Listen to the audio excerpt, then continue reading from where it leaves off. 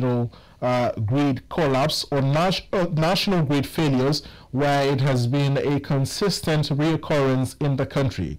Also coming at a time when Nigerians continue to grapple with an ever-increasing tariff hike in the cost of electricity, which analysts say has shot up by about 400% in the last 8 months. We're currently being joined from your studios now by from Abuja by Mr. Kunle Kola Olubiyo, who is the president, Nigeria Consumer Protection Network. Hello and good morning, Mr. Kunle. Are you on the line?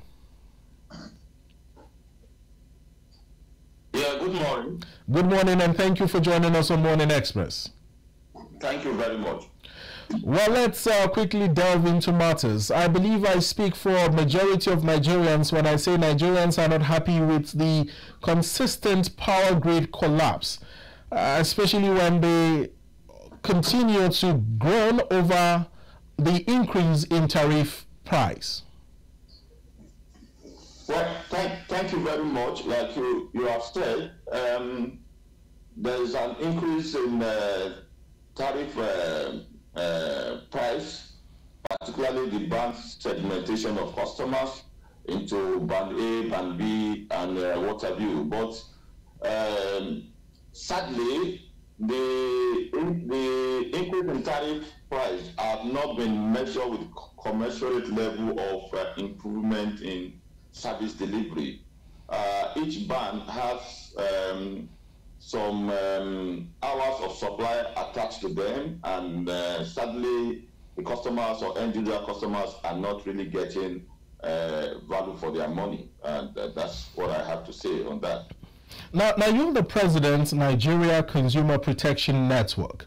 Have you had Nigerians, reporting to your agency, especially in line with the current situation of electricity in the country?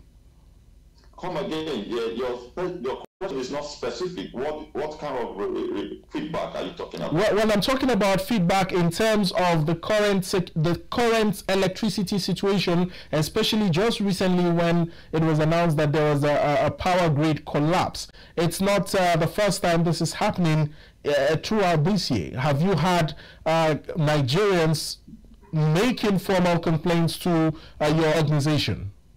Yeah, thank you very much. The issue of system collapses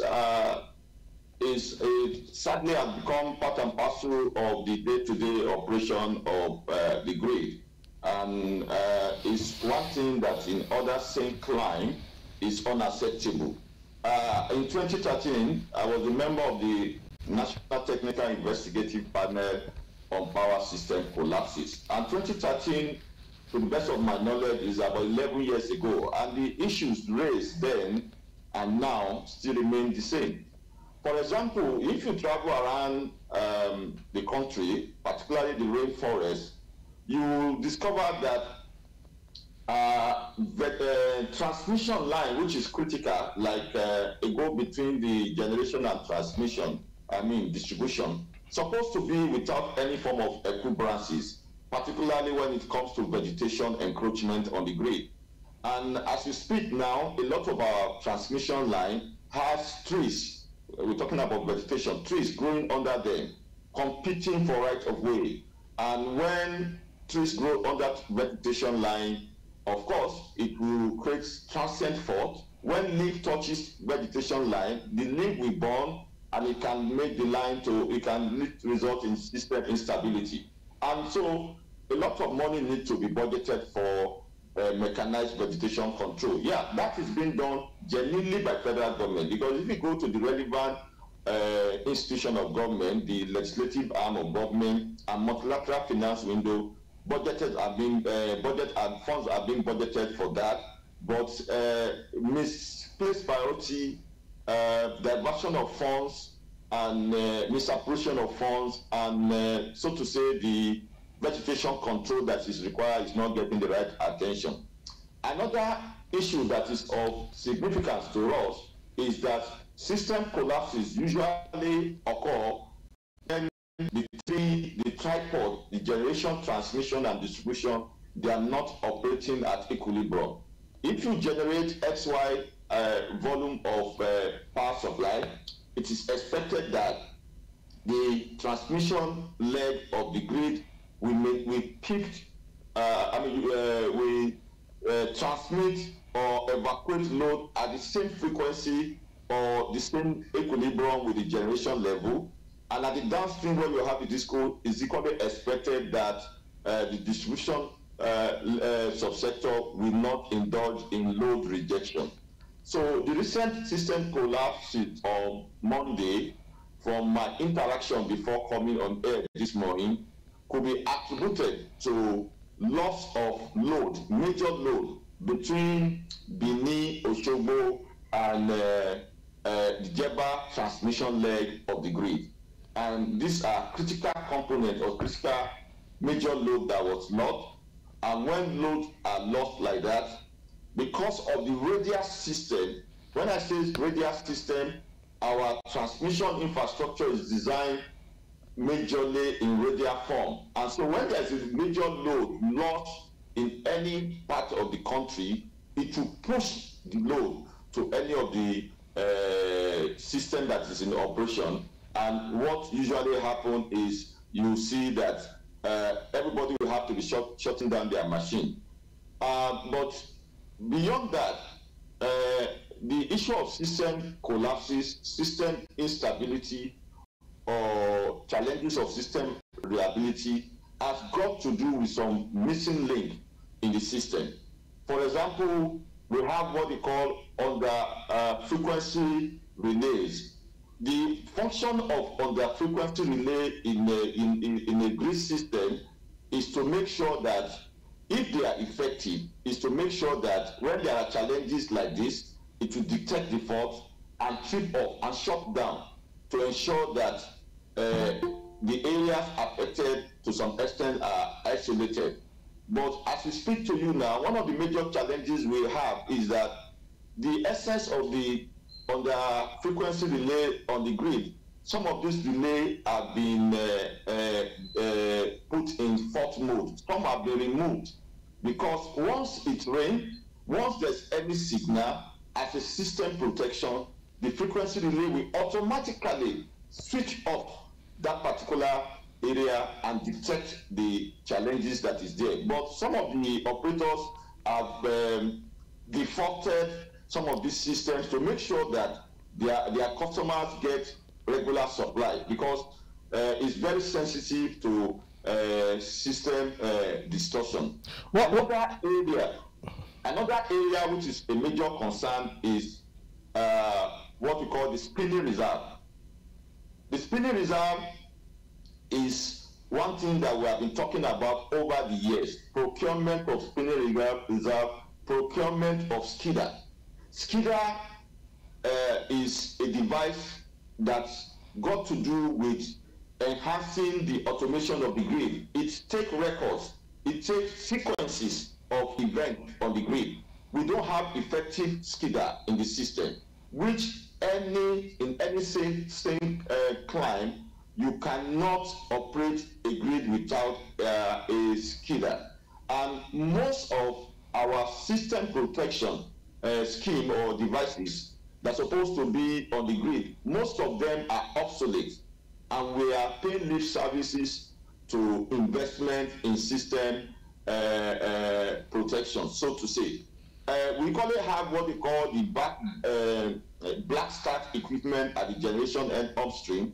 When the spinning reserve takes the any excess load or any load that is being generated to the grid, the spinning reserve is like what we call the UPS. It helps in quick restoration of the grid. Some of these things are not in place.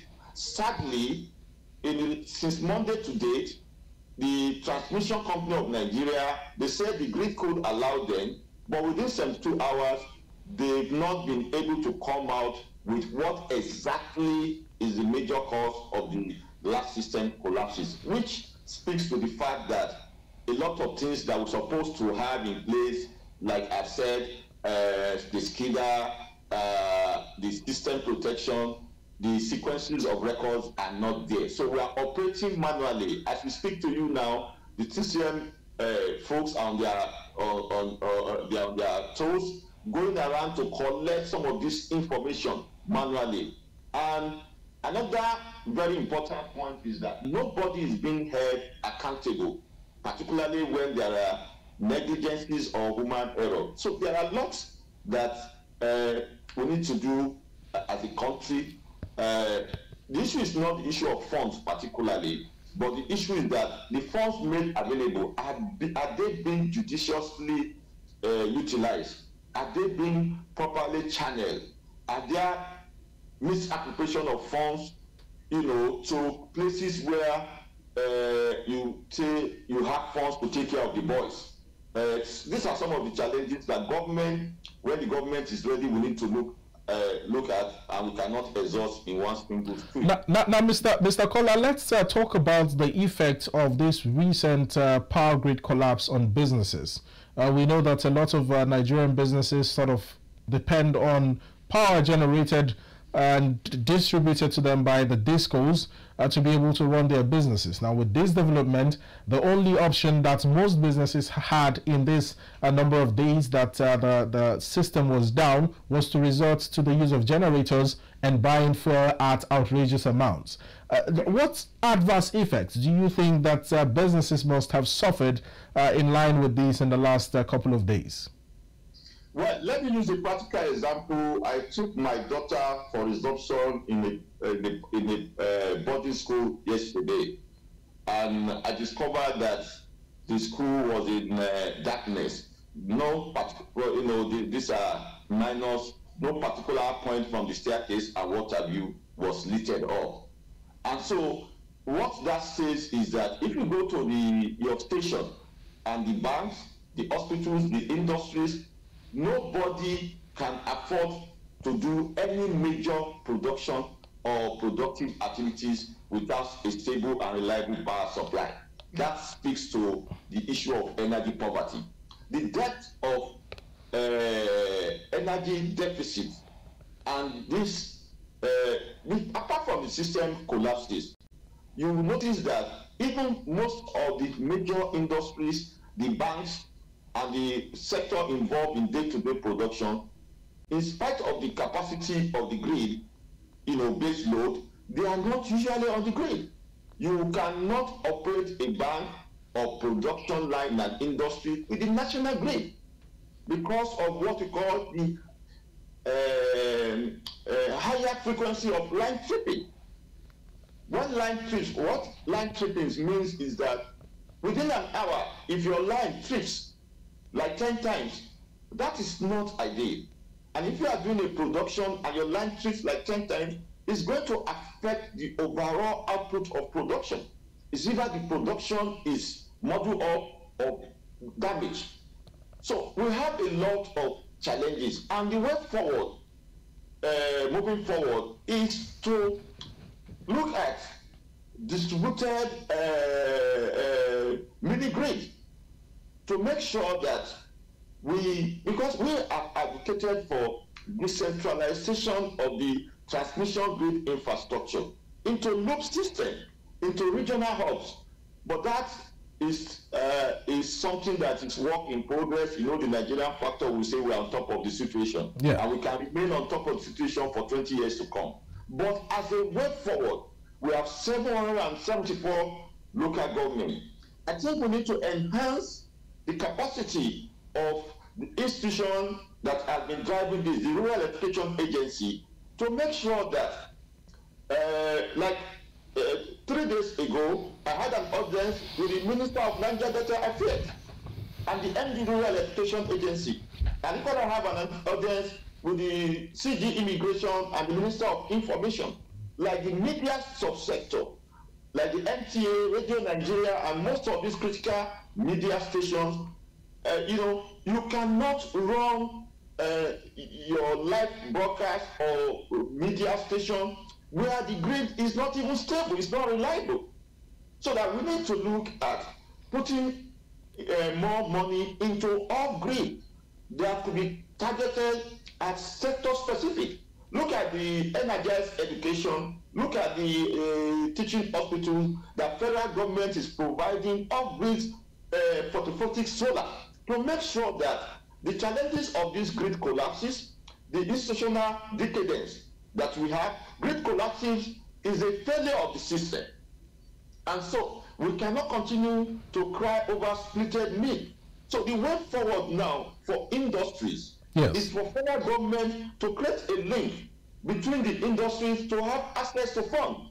Funding is not about, because energy takes a big chunk of the cost of production, the input of the cost of production. So federal government should do more with the Rural Electrification Agency by making sure that that is what is done in China and other clients, by making sure that some of these industries or SMEs have access to facilities. It may not be cash, it may be solar facility like PV that they will pay over a long period of time. Mr. Kunle, before you go on, you earlier made a about the federal government ensuring that they provide alternative means of energy off the grid other than just the usual one that we know of. Now, you also pointed out that solar panels or solar generated energy could be an alternative. But when we talk of alternative energies, most people just mention solar power. How about other forms of energy that could be explored in ensuring that electricity is brought to the common Nigerian at a very affordable rate so that the tariffs don't continue to break the backs of Nigerians? Isn't coal a viable option to generate energy? Well, solar is just, I'm not even talking about solar panel, because the capacity when you're talking about base load or industrial for high demanding or higher level of consumption, we need to look at energy mix. And if you look at Nigeria, if you want to provide solution in terms of off-grid or renewable energy for this, different parts of the country have their area of comparative advantages. There are areas where you have abundance of sun, and so if you want to do an off-grid there, you do solar. There are areas that even when you want to deploy solar, the radiation of sun in that part of the country may not be as high as the northern region. In the northern region, there are about, if I'm correct, about 21 IPPs that signed commitment with Nigerian Bulk Electricity, this trading company, to provide off-grid energy through off-grid. In some part of the country, you have flow of water all year round. That means river. Yes. So in that area, you may not necessarily deploy solar system, PV. So in different parts of the country, whatever that the federal government is going to deploy in form of off-grid will be based, there's a country-specific report or studies that have been conducted on Nigeria through UNIDO and other multilateral agencies. You know, Nigeria is part of the global community, committee of nations. Exactly. So any part of the country that we're going to do deployment of off-grid is going to be based on the areas of comparative advantage, so that we can link this to the clusters. It could be agro clusters, it could be industrial clusters. There are different parts of the country where agricultural products are being produced en masse, but the deficit of electricity is not giving them the opportunity from farm to gate, and now to produce them and make sure that we reduce the losses in terms of perishable items, which could be improved upon where there's availability of electricity. It's a big challenge, and the truth of the matter is that Mr. President has dropped the hint that he wants to do some cabinet reshufflement. He wants to do some reshufflement of his aides. Our appeal to Mr. President using this forum is to put the right people in the right places. In the first 2 years, the government might have given consideration to appointment to balance contribution of individuals politically. But this is the time to work. And so if we must get critical sectors of the economy to work beyond the present level of its KPIs or performance. We need to rejig the outlook of ministerial cabinet and presidential aides and make sure that those who will not need tutorials, those who will not need lectures to be able to articulate issues. Like I was told that I'm going to be on air. I don't need to read any book or manuals. Wake me up from the dream, wake so many people up on the dream. It's all about passion. And so we need to, Nigeria has the areas of our best 11 that could be used in different sectors. And so we need to downplay politics now and make sure that the system works. Now, if we must get it right with energy and other critical sector begging for attention. Well, Mr. Kola, you have beautifully put it out there. If anybody who is supposed to be at the helm of affairs should ensure that they are passionate, firstly, about the sector that they are going to be championing, to ensure that they bring out the best and deliver to Nigerians the best that they can. Now, before I let you go, we have just about 2-3 minutes to wrap up this conversation. I know earlier you had hinted on possible alternative means of generating energy, but with what we currently have with the discos, what do you think is a viable solution, a long-lasting solution to the energy problem bedeviling the country? Also, do you think that perhaps Nigerians will see a better and maybe a less costlier tariff plan in the future, in line with the different bands of electricity distribution that we currently have in the country? Well, let me start from the one that directly affects my constituency, which is yourself, I, Mr. President, and what have you, which is about metering, yes, effective metering of the sector. We asked for liberalization and deregulation of the metering ecosystem because from our findings, we discovered that the cost of meter on the shelf overseas and the cost at which it's being delivered here is about 300% to 500% increase. So it now creates a picture of syndicated rent seeking. If you have the regulator determine the price of meters, but this is not good enough for the market. You can get meters for $40 US dollar, $100 US dollars, and you convert them. Three-phase meter in Nigeria is the highest in the world. And at the level of tariff, at the level of fixing the prices of meters, when there are enough what we call overflow of resources, those meter service provider, MSP or vendors, will have enough to share around to those who are being paid public funds to protect us as institutions, as regulators. So we feel that beyond what the Nigeria Electricity Regulatory Commission has done, customers should be able to buy meters not from banana sellers, but from certified accredited locations. Take them to the distribution companies, get them reconfigured or linked to the system, to the metering intelligence system. And going back to the ground norm of the privatization, the reason for privatizing this sector is because the investors said they are going to meter customers in line with their service level agreement. So in the first place, procurement of transformers, procurement of line materials, that is conductors, procurement of meters, is not the business of the customer. When you go to a grocery, when you go to petrol stations to buy fuel or buy protein, you don't provide the scale, you don't provide the metering, you only pay for the products. So when we pay for meters to help in energy accountability and cost recovery, the licensee's business is to refund us through energy token.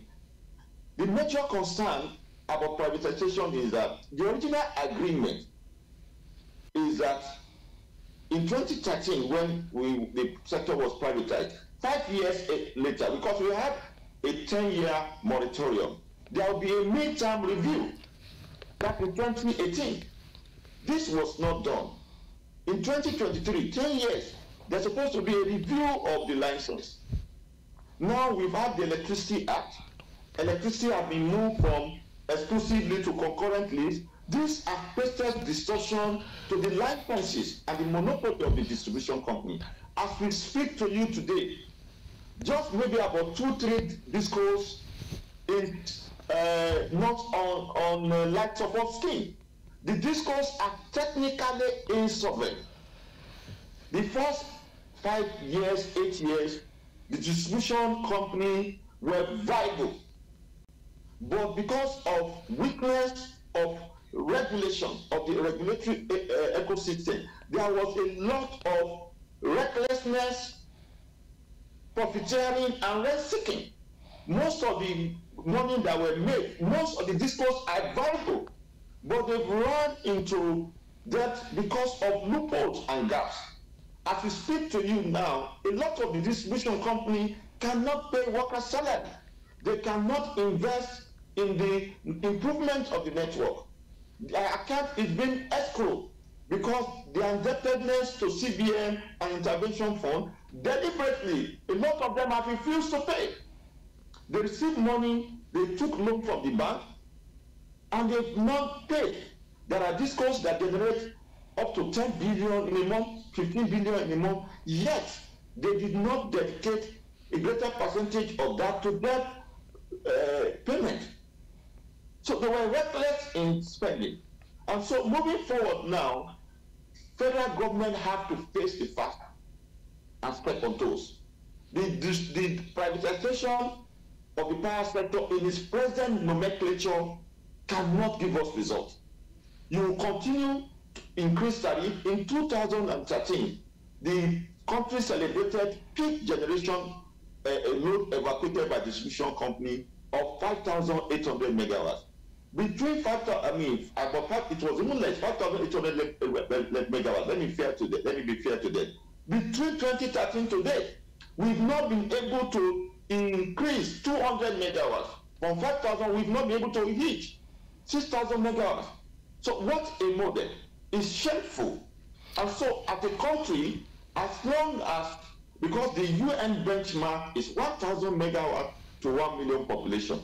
And what it means is that only 6 million Nigerians have access to energy. Well, Mr. Kunle, it appears that fortunately, we still have about 20-25 minutes. So most of those thoughts that you wanted to pass across, we have plenty of time for that. But let's talk about smart solutions to energy in Nigeria.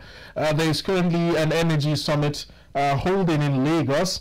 An annual event which a lot of industry experts and giants meet to profile solutions on the way forward to some of the challenges bedeviling the energy sector in the country.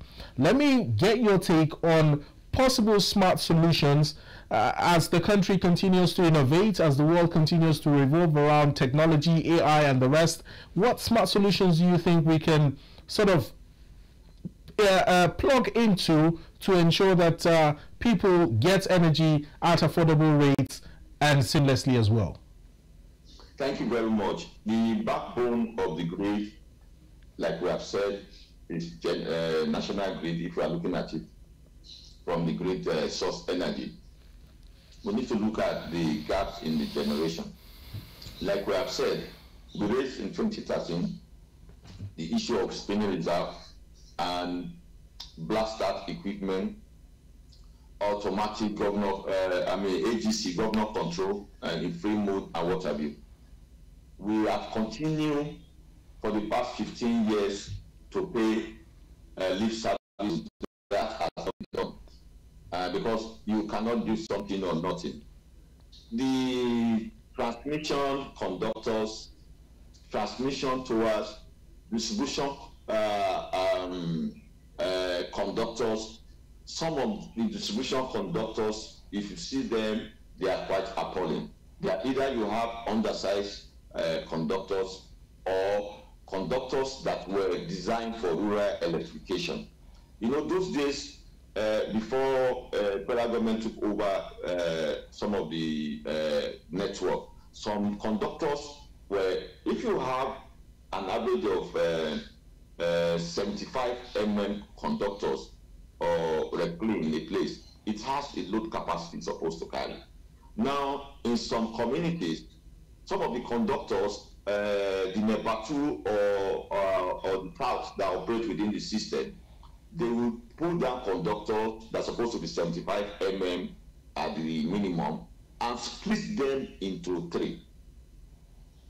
And when you split conductors into 3, of course, what you get is low supply of energy. And that could even raise issue of safety challenges, because when a conductor that's supposed to be 75 is split into 3 and becomes 20 aluminium conductors, when it's overloaded, it could result in cable snap.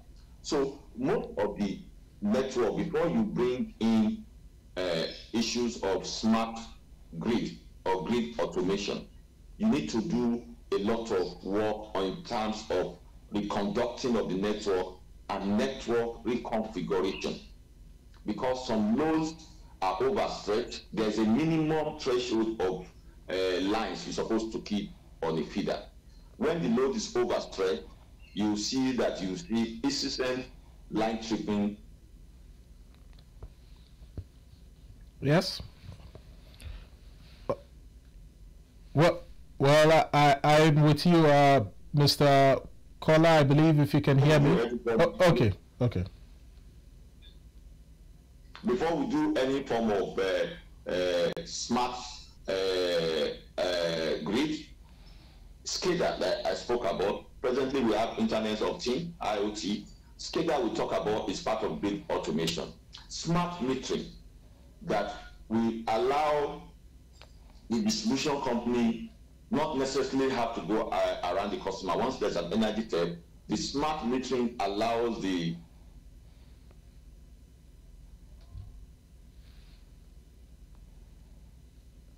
Well, I believe we are having a little bit of a challenge with. Well, Mr. Kunle, I think there is a little bit of a network glitch here, but if you can hear me, you were making a point.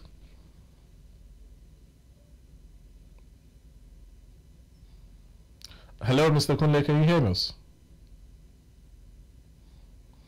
Well, while we look to create a connection with Mr. Kunle to have to take us through his thoughts that he was lending to the issue of energy in the country, in a highly anticipated Nigeria Energy Summit, which kicked off on Tuesday at the Landmark Center in Lagos. A lot of innovations are currently going on, and of course the Lagos state government is advocating for a decentralization of the power sector at the Energy Summit. Now, much like Mr. Kunle has also pointed out, he has proffered solutions of off-grid energy generation possible in the country, where people will not have to rely on the grid alone, which has had the potency of continuous collapses in the past. Now we look to have a broader insight into this from Mr.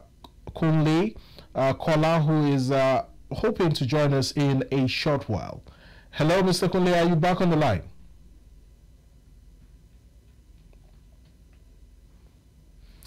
Hello, are you back on the line? Well, we hope to get this network issue sorted out in a short while, but let's just take a breather. In a few minutes we'll be back to the studio to continue this discussion on energy and the possible ways of proffering solutions to the challenges. Do well to stay with us. You're welcome back to Morning Express. Now to continue our discussion around energy, this energy situation in the country, the recent power grid collapse, and of course ways of proffering sustainable solutions to the problem. In our continuation of the discussion with Mr. Kunle Kola Olubiyo, who is the President, Nigeria Consumer Protection Network, is joining us back on the line now. Hello, Mr. Kunle, can you hear me now? Yeah, I can hear you. All right, fantastic. So moving ahead, a lot of analysts have called out for reliable clean energy sources, especially renewable energy, for the industrial drive in the country, citing that if businesses have access to reliable energy, then businesses would continue to thrive and not suffer. But when we speak of clean, renewable and sustainable energy solutions, a lot of people might be thinking about solar energy, a lot of people might be thinking about, carbon energy. But in your position as a professional, what viable clean energy sources can Nigerians explore, maybe not nationally, but individually, even in their homes and their businesses? Well, thank you very much. The total quantum of energy that is generated, whether grid and off-grid, determines the total national quantum of generation in any given nation. And so we have all agreed that put all the monies in this world in the national grid, like you remember that immediate past administration and the Jonathan administration and the present administration put everything together. Nigeria have taken a multilateral finance window funded credit facility that is not less than 10 to 15 billion US dollars to invest in the grid. And this has not really given us the desired result. So it's like throwing water into the basket. That is why the issue of investment in off-grid energy needs becomes inevitable. Now, the way to go about it is we have 774 local government in the country. Even if that is similarly large, we have 3 senatorial districts per state.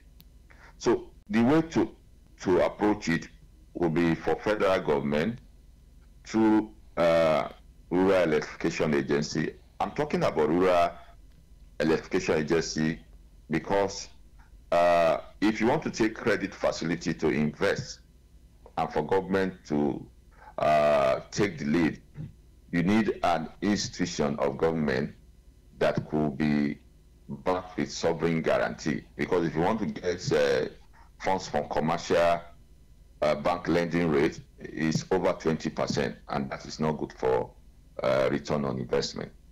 So each of the senatorial districts per state, we should identify the clusters, industrial clusters, agro clusters, and link it up to the energy sources. There are different energy sources that forms renewable energy and clean energy that they're talking about. So once we identify the area of comparative advantages of each of the senatorial districts, we could put in there 1, 2, 3 megawatts or 10 megawatts per senatorial district.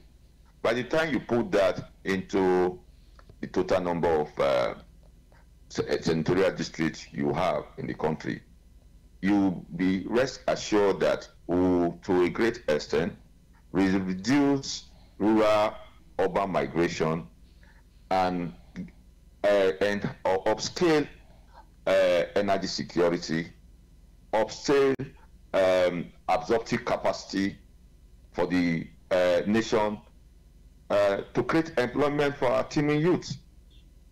Because the grid, from my experience, put all the monies in this world.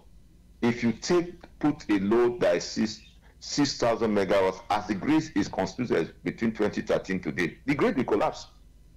Because the grid does not have the capacity to even take more than 6,000 megawatts as we speak. Forget all the political megawatts of 13,000 installed capacity. We cannot evacuate or distribute more than 6,000 megawatts. If you try to do 6,000 megawatts, the grid will collapse. So as a nation with increasing population, 10, 15 years ago, our population was 100 something million. Today we are talking about 220 million strong population. So we continue to increase in size without a commensurate growth in infrastructure, particularly energy. So the best way to go is that the Ministry of Power, Planning, Research and Statistics Department and the relevant agencies, they've done studies of area of comparative advantages of each senatorial district and the kind of the renewable energy sources that we can deploy. So all that is required is for government to adopt a PPP approach, get investors, because if you put funds into projects, they are not largesse, they are not like throwing away money. For it to work, we should bring in the private sector, and that is what the mini-grid model of rural electrification have been doing of late, so that the private sector will invest in mini-grid in a particular area. The rural electrification will do assessment of that mini-grid and pay them for the cost of the investment. Now Mr. Kunle, is this in line with the calls made by the Lagos State Commissioner for Energy and Mineral Resources at the Energy Summit being held in Lagos, where he called for a decentralization of the grid? Are you sharing the same thoughts in line with possible ways of ensuring that the grid is not overburdened? Well, I didn't listen to what the commissioner said, so I can't speak on that. But one of our area of strength is we have talk show, and sometimes to a great extent I've always declined invitation to such talk show because it's talkism. Talk. People do seminar, they close out. Maybe as the Christmas is approaching now, we have about 2 months to go. People are already doing talk show to get their share of package for Christmas and what have you. We are talking productively here in this engagement.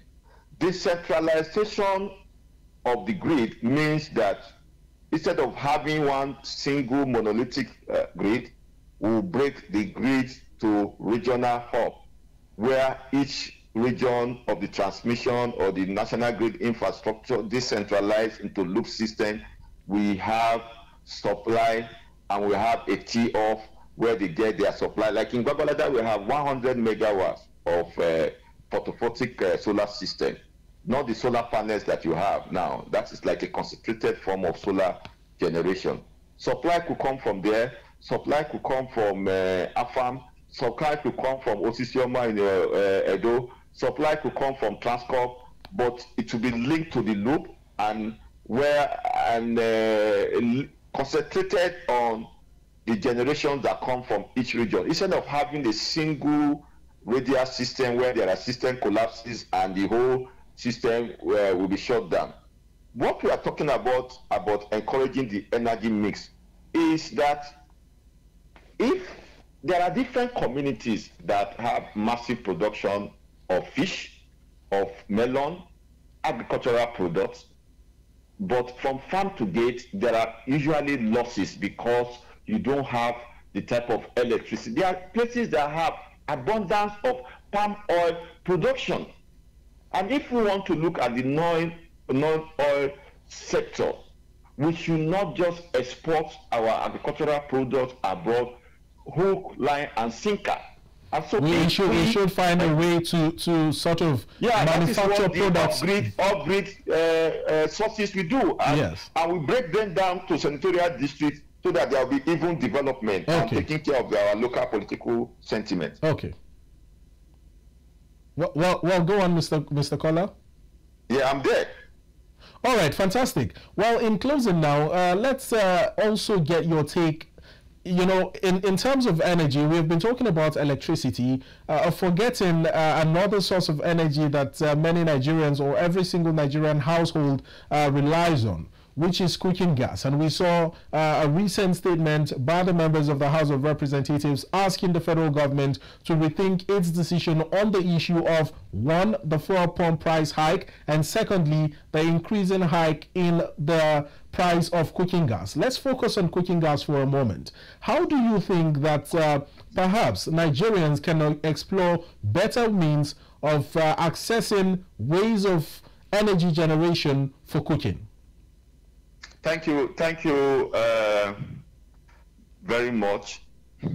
The major problem we've had over the years, even when you call Baba Megeskia the last regime that came and paraded itself as the embodiment of integrity, honesty, and what have you, the major problem we have is, one, the June 12 crisis.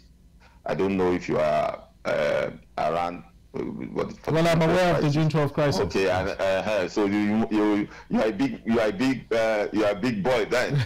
So some of us were involved in the trenches, Nadeco and advocacy, Yusuf Ali, and some of what so to say. The June 12 crisis is one major sad event that shut down the entire production line of our refinery. You know, the Kokori and what have you, the production line was shut down. And so mechanically, most of these refineries that are supposed to be running 24/7, for being shut down for 3 months, 6 months, some of their bearings, some of their equipment, up till now, we've not been able to bring them back on stream. Talking about the cooking gas, the OPEC benchmark before now, they gave us about 2 million megawatts target, or 2.5. And if you look at, if not for the engagement of government, we've not been able to up our game up to 2 million barrels a day. Now, the gas abundance in the Niger Delta, in Imo, and other parts of Nigeria, the OPEC benchmark entails that when we are exporting, 50% for export, 50% for domestic obligation. But what we've been doing is that all our production line, including the one that's supposed to take care of the local economy, the domestic obligation of 50%. I mean, if you are producing gas and crude oil byproducts you want to refine, you export 50% and leave 50% for the local economy. Now, the NNPC as an institution have not been fair to Nigerians, because for every export of a barrel of crude oil, there's a commission for whoever is the president, not vice president now, Senate president. $10 below the Brent or whatever that is fixed. So the NNPC, MD or PPMC, they don't even have a say. They are only agents of whoever the president of the day. So we put a lot of our production line to export to increase the commission that will be in Switzerland or what have you, for whoever that is the president. This is an information that I believe. I'm coming. Okay. I'm saying it. I challenge. I've had appearances. I'm coming. I've had appearances on over 500 appearances on different television. I'm speaking without fear of contradiction. We are speaking to issues.